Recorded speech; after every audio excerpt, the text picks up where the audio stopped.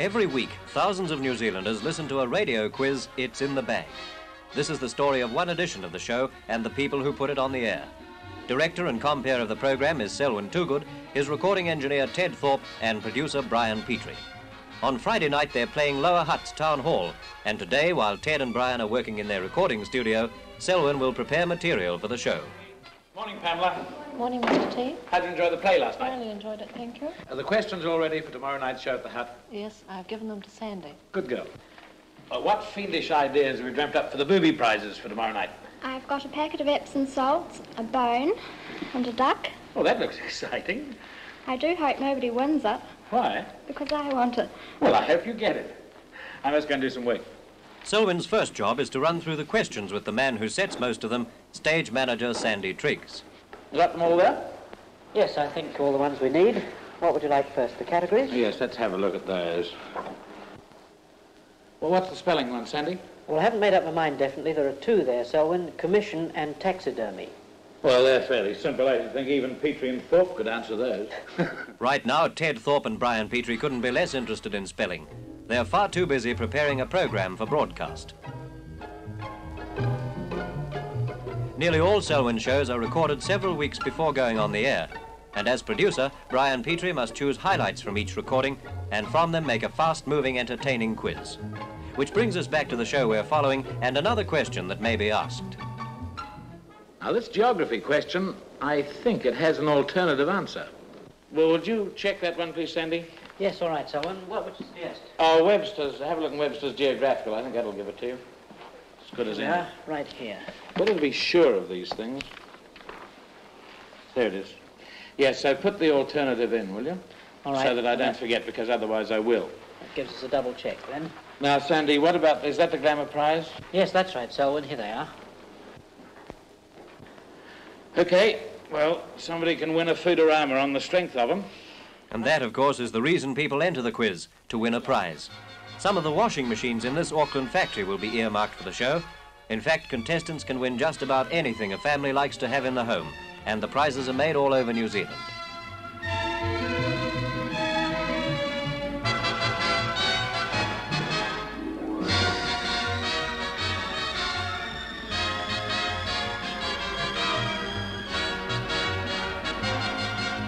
A motor mower is a pretty fair reward for knowing who won the Grand National in 1953, and a radio or radiogram could go to a contestant with a working knowledge of nursery rhymes.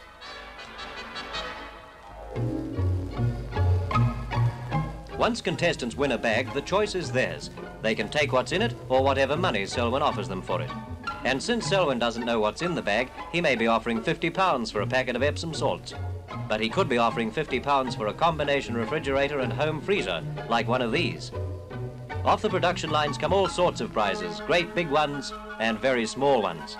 In their various shapes and sizes, they go into the hall before the show.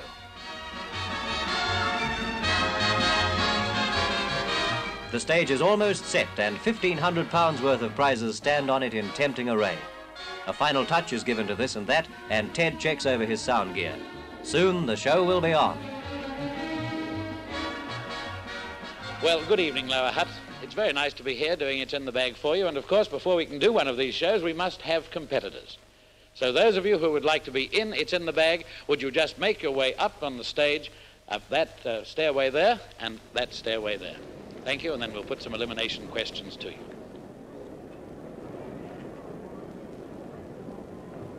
Madame du Barry was she the mistress of Louis the 13th on that side, Louis the 15th in the middle, or Louis the 16th on that side, these. Now, all decided? All made up your minds? Well, Madame du Barry was the mistress, and I don't mean the schoolmistress, of Louis the 15th. So all you people back to your seats, you people back to the seats, and you people in the middle are all in the show. And you are? Yes, England. Mrs. England, is it? Yes. Hello, Mrs. England. They'll always be in England, won't they? I should hope so. That's the girl. What are you doing towards it? 3 sons. 3 sons, they'll always be in England. Sure they will. What name is given to the seed of an apple? Pip. That's right. By what title is the King of Persia known? Shah. Mincing Lane is associated with the wholesale trade in tea, salt, or soap. Tea.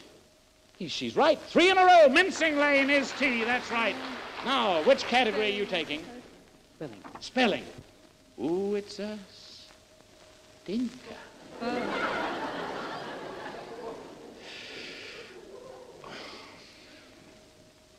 Ready? Okay. I want you to spell the word commission. Okay, all right. Okay. You laugh. You try it yourself when you get home. Commission. COMMISSION. You wizard. Of course it's that. COMMISSION.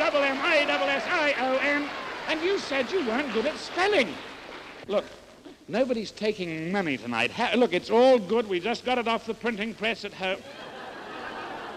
Look, will you take what's there? Instead of the bag. No. You won't? No, the bag. Okay, you take the bag. That's fine and dandy. Let's see what's in it. We'll count that in a minute and see how much was there.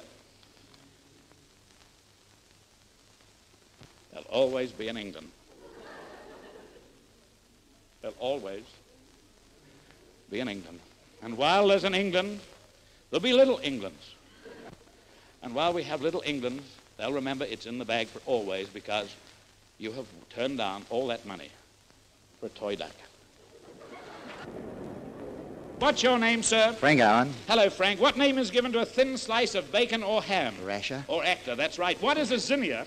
The flower. The word bole, B-O-L-E, is the name given to what part of a tree? The trunk. The trunk or the stem? He's got 3 in a row. What category are you taking, Frank Owen?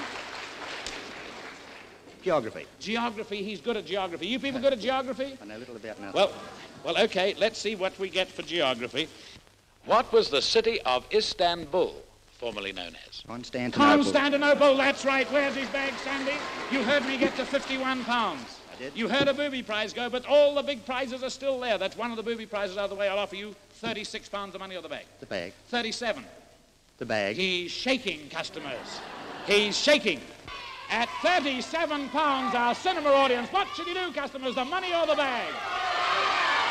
They're saying take the bag in the cinema. Good advice. What are you going to do, take the bag? The bag. I'll make it 42.15, the money or the bag at 42 pounds 15. Could do a lot with that, couldn't I? You could do it a lot with it. What would it be at 42.15? The bag. The bag at 42 pounds 15. They're going. They don't want the money in the hut tonight. You want me to tell him what it is? Have a look at the lawn roll semi-automatic spin-dry washing machine because that's yours. That's yours. There it is. Thank you very much, Selwyn. I Thank you thoroughly very enjoyed much it. indeed to you, Frank. Good. Thank you kindly. All right, Adam, come up to the microphone and tell us your name, please. Roaring Moon. Let's see if we can get you with 3 in a row. Does the Kari pine occur in New Zealand only? No, You're correct. What is a teal? it's a duck. That is right. In the Army, does a Major General rank above or below a Lieutenant General? Below. She's got 3 in a row. That's fine. Now give us your category. Spelling. What are you taking? Spelling. Spelling. Now let's see if you're good at spelling. Are you good at spelling? Not bad. Not bad. That's jolly good. Spell taxidermy. Taxidermy. You're right. That is right. Where's the bag, Sandy? Bag number 1. Mrs. Moon, is it? Yes. Miss Moon. Now I'm going to offer you the sum of 15 pounds 10. Bag. 17.10. The bag. 23.15. The bag. 29.16.4. The bag. 30 pounds 2. The bag. 34.15. The bag. 35 pounds. Of the money. The money at 35. Okay. No, she said the money. She said the money. She's a woman who makes up her mind and decides and goes to it. Oh, now you'll never guess. Do you do any of the housework at home? A little. Well, look, we've got a polisher scrubber. Yes, that's what it is, a polisher scrubber. Now, it's a new prize that we haven't had in the bag before, and I haven't read through the prize list, so you weren't to know that that was there. Would you rather take the polisher scrubber than the 35 pounds? I'd rather have the 35 pounds. Okay, because that is the polisher scrubber. It's just an ordinary old scrubbing brush. But there you are. Very well, Mrs. Moon. Miss Moon, you've got your 35 pounds. Thank you kindly. I would like to thank you for being such a splendid audience. We've enjoyed being with you. We hope you've enjoyed having us. We hope that we'll be back sometime to see you all again. Good night.